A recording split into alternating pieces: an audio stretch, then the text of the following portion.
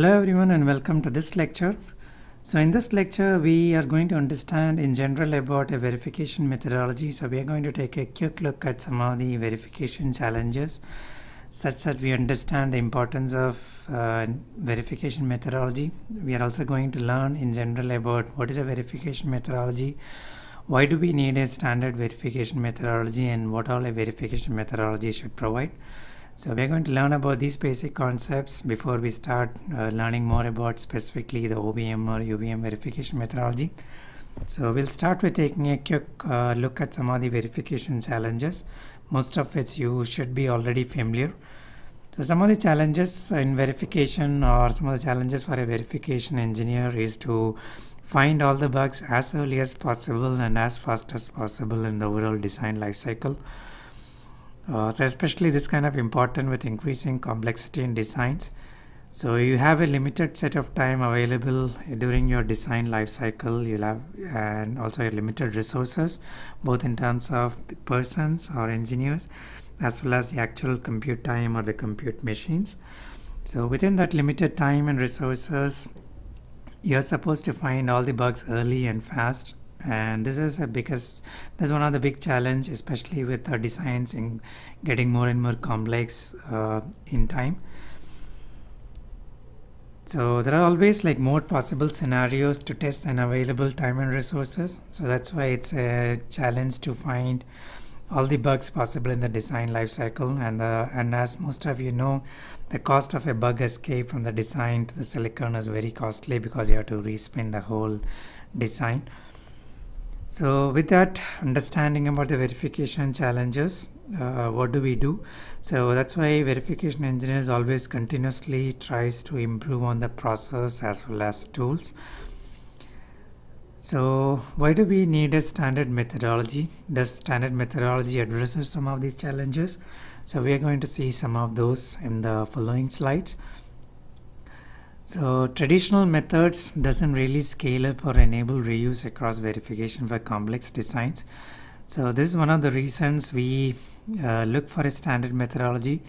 So what do I mean by traditional methodology? Traditional methods.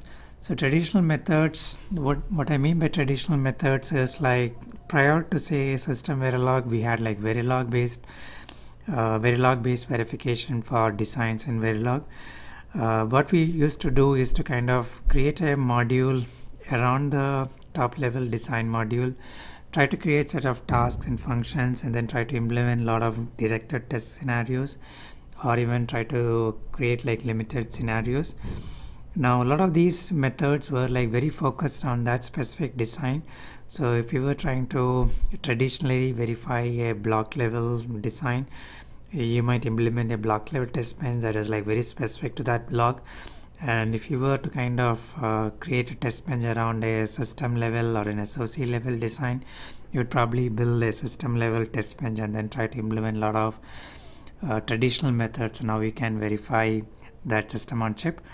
There weren't any real focus on whether some of the effort that you put in a block level verification or a chip level verification were focused for enabling to be reused across different blocks or across like block to chip level or from chip to system level verification.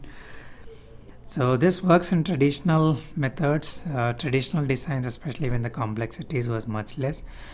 But as verification is increasingly becoming more critical, especially with complex designs, you cannot afford to have like traditional methods which needs like unlimited resources and time for doing block level and chip level and verification across projects. Also, as the design complexity increased, we transition from a directed testing to a more constrained random testing approaches, because we only had like limited set of time to cover all these scenarios to be verified. Now again, building a constrained random test bench is complex and time consuming. So you wouldn't want to really spend time and effort in building a constrained random test bench specifically for a block or specifically for a chip.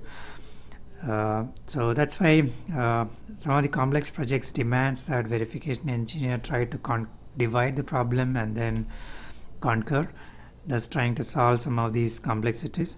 So that's when we started thinking about how do we reuse the effort that we spend on a block level verification to a chip level verification, and how do we also reuse some of the effort that you put in a specific project verification that can be carried to a next set of project.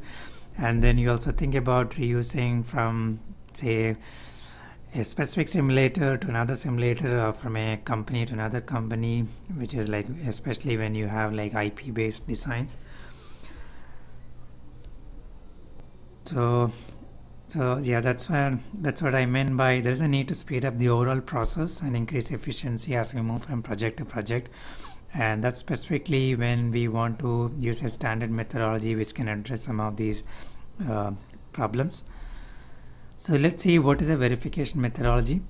So a verification methodology defines a set of standards or process that enables efficient verification, that will enable your verification productivity to increase. So specifically, a verification methodology should address the following aspects. It should address the automation.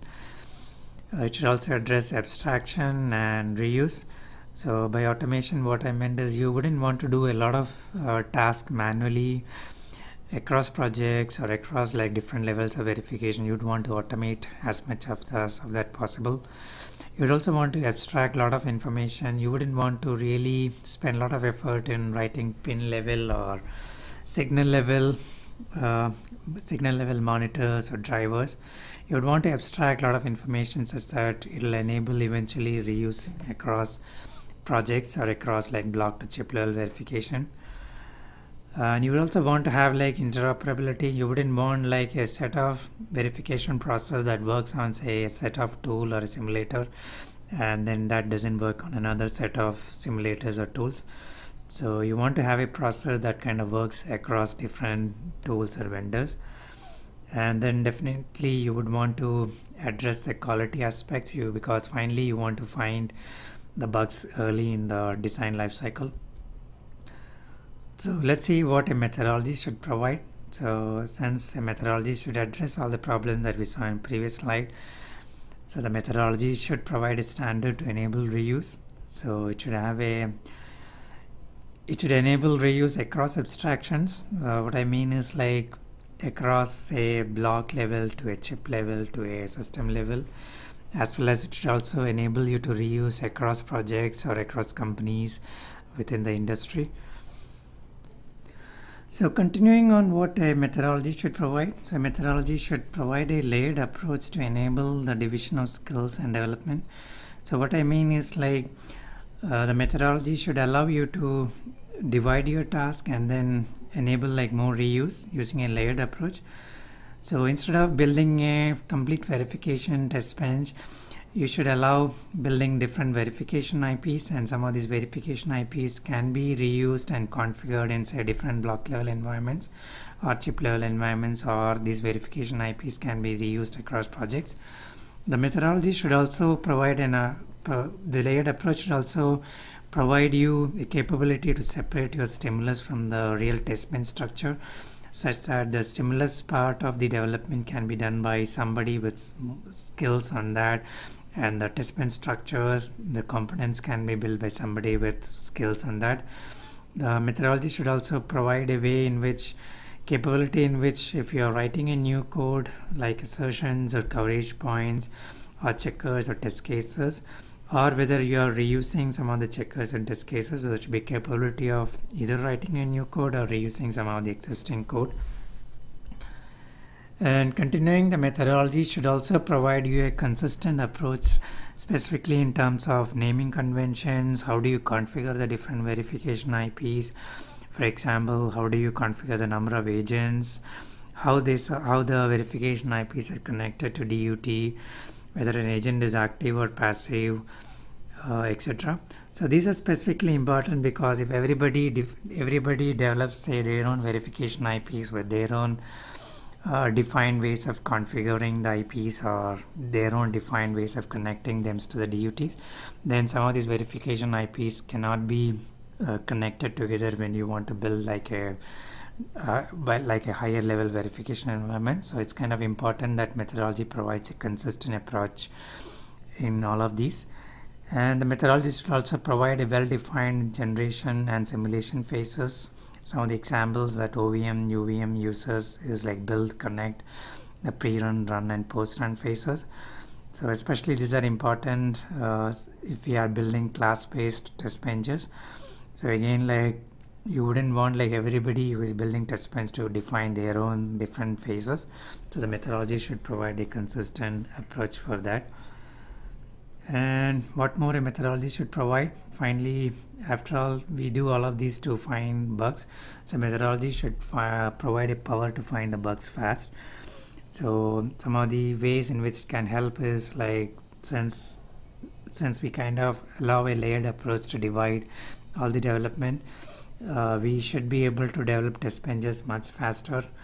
And since we allow separation of stimulus, the methodology should also give you a good control on stimulus in terms of observability and debuggability.